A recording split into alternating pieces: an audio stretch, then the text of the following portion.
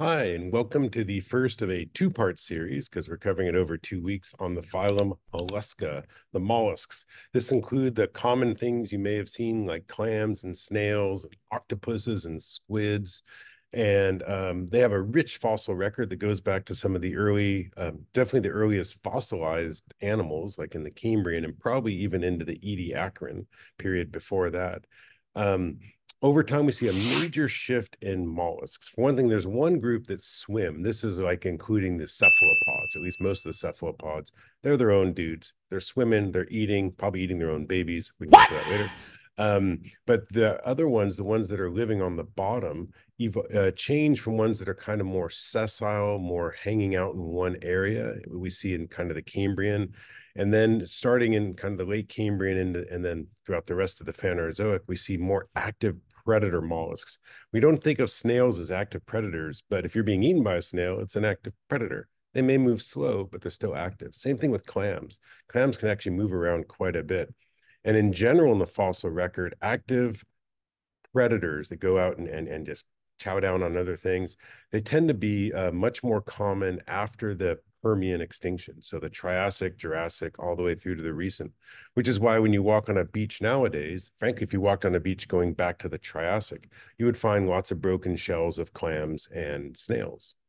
Um, and so if you want to think about them, then mollusks, at least the ones that are on the ground, not the swimming ones, are great for doing environmental interpretations. We'll get more to that later with the specific groups. As far as telling time with fossils, clams and snails are really good for the Mesozoic and Cenozoic. And then in times of the Paleozoic, certain intervals are pretty good, but in general, they're not as common as the things that are sessile benthic filter feeders that we'll talk more about in a later week. However, the cephalopods, the swimming guys, they are great for telling time, all the way back to the Devonian. And there's some good ones in the Ordovician. But certainly when you hit the Devonian and you move onward, and definitely all through the Mesozoic, one of the key fossils to find in order to date a rock is a cephalopod, an ammonoid. Now, a lot of different critters I just said in the first couple minutes there. So we have like clams and snails, octopus, squids, even weird guys. Well, not weird to me, but things that aren't as common. These tusk shells or scaphopods, these chitons that you find on the beach that have lots of different intertidal zones, lots of different shells. How are they all connected? Well, they are all connected through the ham, the hypothetical ancestral mollusk. Now, what is the hypothetical ancestral mollusk? It's basically, you can imagine taking all the mollusks we know that are really different looking when you look at them, but then say, what do they have in common, and break them down to their most common shared features, and then create an animal, because there's not one that really exists. That's why it's the hypothetical ancestral mollusk. And from there, you can then build all these different mollusk groups. That's what I want to do today, is show you all the different mollusk groups built out of the ham, the hypothetical ancestral mollusk. So to start with, one thing about all mollusks, people like to eat mollusks, and animals like to eat mollusks because they're basically just big pads of meat in a shell. And so they're really, really juicy. There's lots of stuff there. And so all mollusks have a pretty thick body that we say is covered by the mantle. And I should say now, I'm not going to go through every little tiny part. There's loads of resources out there. I'm just trying to get the basics so that you feel comfortable. And then you can go to the books and the interwebs and get that extra information. So all mollusks share a pretty meaty body, and most of them are encased in some kind of a hard part. Now, is it a shell? Well, it is now, but probably with that ancestral mollusk going way, way back into that earliest Cambrian, or maybe even the late Precambrian, it was probably its shell learned to mineralize, or I shouldn't say its shell, its body learned to mineralize lots of tiny little bits, kind of like little mini building bricks. And we know from modern mollusks, most of the shells are made out of calcite. A lot of them use aragonite, and then some use some other kind of a nacreous material like vanadite, but calcium carbonate shells. So let's look a little more deep at this ham, this hypothetical ancestral mollusk. All right, so what I've done is I've taken this ham and I've added a few extra parts. I've taken that body or that mantle and folded it in on both ends. At the front end of this, we can now have a mouth. These dudes are animals, right? So they can eat food, process it in the stomach, probably have some other digestive stuff going on. And then it's got an exit route. You know what I'm talking about? And that goes to another kind of fold in the body wall. And that's also where the gills are typically found. And because this is an active animal, breathing oxygen, doing lots of things, there's going to be blood moving around. There's going to be other kinds of organs in there, including gonads to make babies. Anyways, that's just all tucked inside of this meat packet. And then one thing mollusks share is that one edge of that meat packet, that body, becomes a modified foot. And so I wrote foot. And in our hypothetical ancestral mollusk, that foot is just sort of attached to the substrate. So the mantle with the foot, the mouth, gut, anus, the gills, the other organs, and some kind of a covering. That's your basic ham.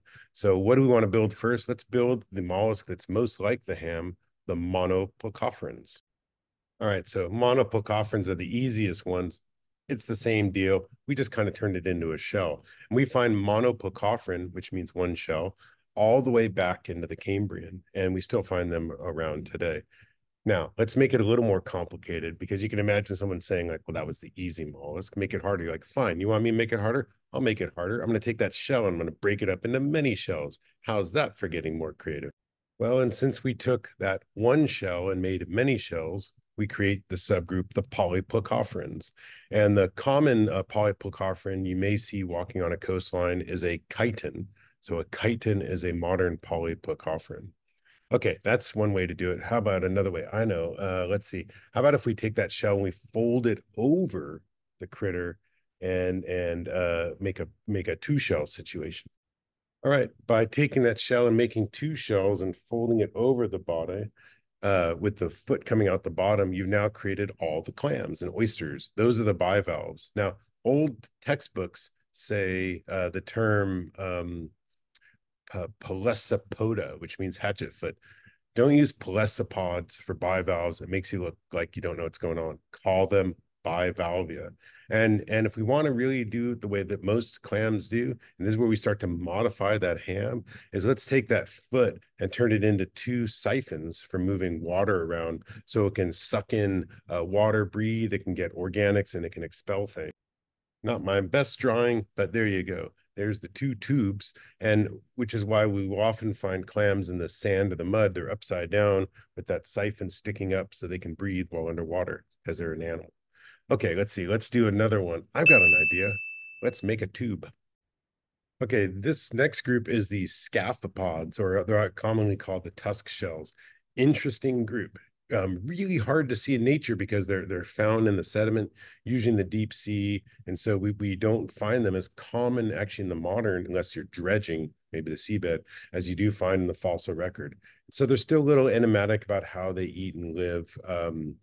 I've got one right here, in fact. These are some fossil scaphopods. These are giant ones. Most of the ones that I see are like the size of like little toothpicks.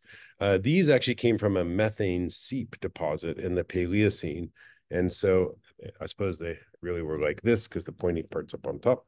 Just easier to hold the other way. And it's been bugging me for a number of years why these guys are so big. Was it something to do with the methane seeps? Well, we could talk about that later if you're interested. But scaphopod, our next smallest group. Now, drawing the next smallest group is hard, and I don't know exactly how to do this well, so I'm just gonna have to talk about it. Imagine if you took that body, that ham that has its mouth, gut, anus, gills, and you took it and you folded it in half, but at the same time you're folding it in half, you're twisting it 180 degrees. Pretty weird, but there's this whole group of mollusks. They're pretty common and they all have their body twisted 180 degrees and folded over on themselves. And they're called the gastropods. Yeah, I didn't try to draw that whole torsion thing, but another major group of the mollusks, that's the gastropods. That includes the modern snails and slugs, and even some shells that maybe look like clams because they're kind of flat. But what they really are is they're a gastropod whose shell spun so quickly that it looked like one piece. And so these include modern abalone, which are actually a kind of a gastropod. Okay, then the last group is let's go back to kind of taking that hypothetical ancestral mollusk, and just to make it easier to draw, we'll turn it on its side and we'll do some crazy stuff with that foot and then add some pretty nice organs. You'll see. All right, I got to do this in stages. So I first took that body and I turned it 90 degrees so the foot is sticking out here. Now let's take that foot and turn it into a bunch of tentacles. All right, so here's our one example of our cephalopod. It's an octopus. And if you learn one thing today, plural of octopus is not octopi. It's octopuses because it's a Greek word. Mull that one over. So we've got our octopus with its lovely eyes that Heather always told me like octopuses have like really amazing eyes.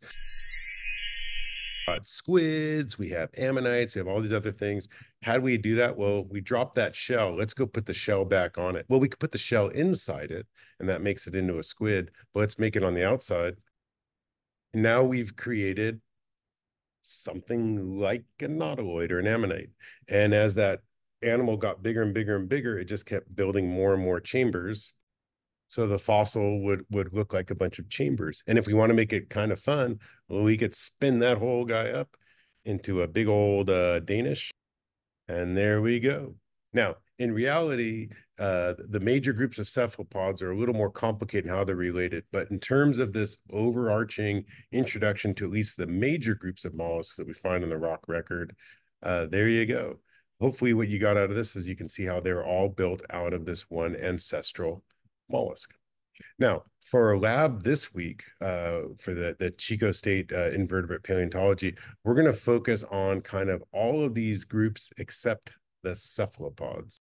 And so we'll bring them back next week. But you're going to want to be there because we're going to see some crazy guys like this amazing one that I collected in Morocco a couple years ago. This is called a goniatite. It's a monster, but I love it. All right. So let's focus on these different groups. There's actually not a lot more to say from here, except the scaphopods are simple. Polyplocophorans, which include the modern chitons, I'll have some of those in my class, so people here will see those. Monoplocophorans. Let's talk about these bivalves and gastropods. So let me go through some of the key things to get through about those. All right, so focusing on the bivalves, which are clams and oysters and their friends, gastropods, things like snails and slugs, really long fossil record going all the way back to the Cambrian. And again, certain times you might find a lot of them. There's a period I know when I've collected in the early Ordovician. Well, I didn't collect in the early Ordovician. I collected rocks of early Ordovician or lower Ordovician age. Anyways, sometimes you can find giant beds of snails. Same thing in the Devonian. There's not a but they tend to volumetrically, as a geologist, you don't find a lot. Once you cross the Permian extinction, you go into the Triassic, Jurassic, Cretaceous, start to see loads more of clams and snails. And then even past the Cretaceous extinction, going all the way up into the Quaternary. So really dominate the modern environments. And what I want to use this YouTube time for is to kind of just go over the major parts of the shell so that when the folks come into class and they're looking at them, they've had some experience. And yeah, and then there you go, and it's hands-on. And I'm going to really focus. I'm not a biologist, and I'm not a bivalve or gastropod biologist. I'm a geologist. And so, but I use fossils. So this lecture is going to be focused on what does a geologist, like what parts of the shell should you know so that if you describe it well, you might be able to date the rock or understand the environment or get some information you could pass off to other people. As I'm going to think in my head every single week on this, there is so much to talk about. I have good friends in Poland that work on snails and clams that are associated with methane seeps. And my God, we just have the most amazing time talking about ecology and symbiosis and who's living where and when did the snails that are actually more active carnivores evolve and why do you find clams in the Silurian that look like ones that should be in the modern. There is so much to talk about. If you want to talk about it, hit me up and we'll talk about it. But for now, we're just going to kind of boringly go over the shells for this YouTube video. And my voice got slower and deeper because I'm sad to just talk about that. All right, I'm going to cover all clams with one picture.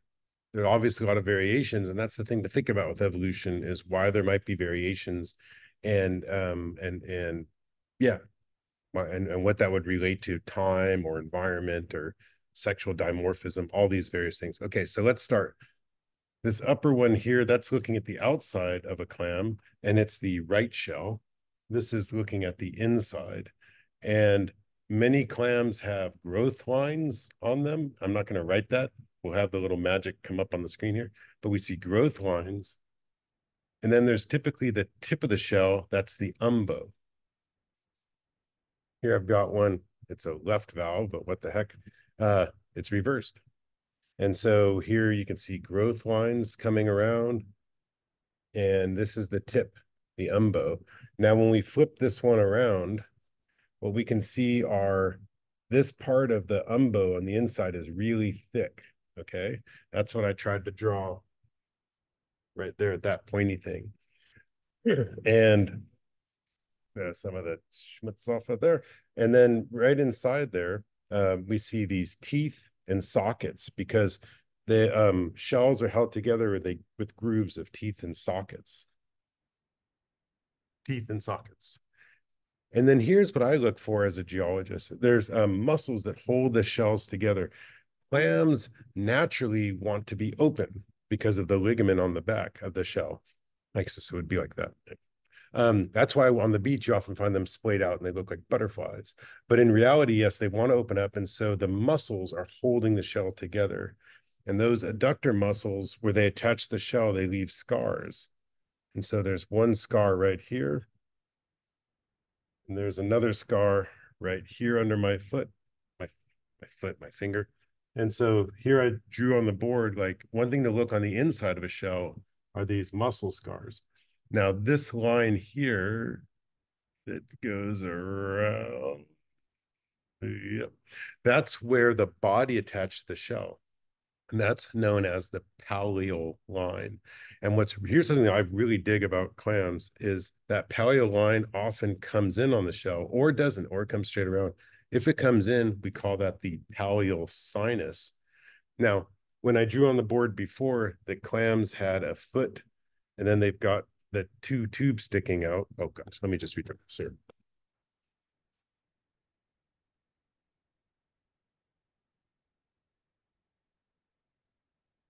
And so we see there's like the foot sticking out of the really the front end. And then there's the two siphons that are breathing the water coming out of actually the back end. We flip that around, and so those siphons come out of the siphons come out of the posterior, and the little bit of foot's the anterior. Well, it's kind of like a garage. The pallial sinus is the garage. If you make a dent in your shell so you have a lot of space, then you can have a really long tube to come in. If you just have a little garage, then you're just going to have little tiny tubes that stick out. So just finding the shell will let you know that something was able to go deep into the sediment, have a long snorkel, or probably didn't go deep in the sediment because it had a short snorkel. To me, those are the major features that really vary between all of the bivalves. All right, not my best snail, but it'll work. Okay, snails, coiled up things. Unlike the ammonites that we'll see later, though, it's hollow all the way through, so the critter can get the little sluggy thing can get all the way up in there. Could be a really simple ornamentation.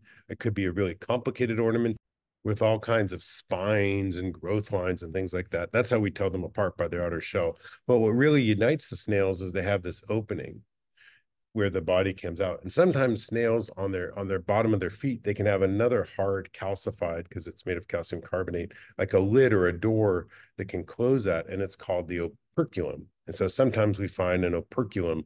It's rare in the fossil record, but at least you find them. And then because they tend to be really thick, actually, so they actually preserve well, as this trap door to the shell. So now we see the closed door, the operculum on the shell.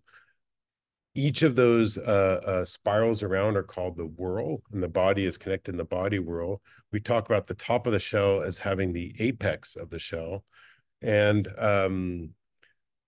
the operculum here fits into the opening at the base of the shell. And if you don't want to say opening, say aperture. It's the aperture of the shell. Here's the cool thing to think about as a geologist collecting it. Snails start out as little babies, and as they get older and bigger, and they keep expanding the shell differentiates. That's why, even though it's a cartoon, I started to draw spines and growth lines. And particularly around that aperture, you see lots of details. There's other features we'll learn about in class, like the siphonal canal and the umbilicus when you break open a shell. The bottom line is, if you found a fossil, try to get the last bits, even a broken bit of that aperture and that last bit of the shell is going to tell you a whole lot more than a well-preserved little bit of the apex or the top of the shell, because so many snails look the same. Think about humans, right? As babies, we kind of look the same, but then as we get older, we start to differentiate and we can tell each other apart. So clams and snails both go to that outer part of the shell if you're going to collect pieces. I think that's probably enough to talk about this week. So I hope you enjoy it. And we'll see you next week for the other mollusks, the cephalopods.